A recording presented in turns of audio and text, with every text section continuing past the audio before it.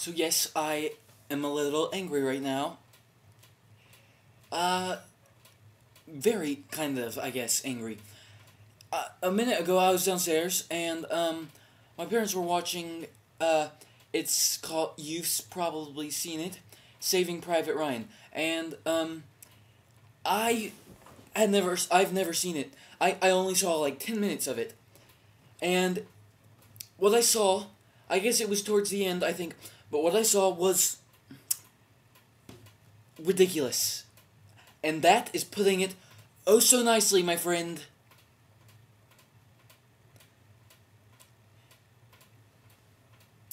Because what I saw, there was this part where there are these guys in a tank. They're jumping out, and the guys are on fire, literally on fire, flames coming off them,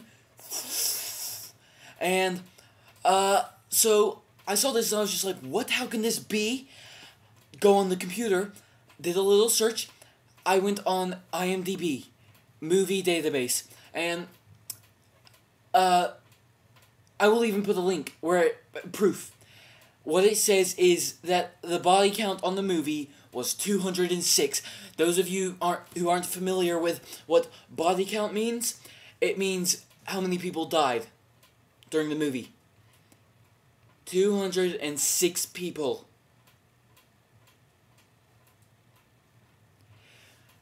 Insane.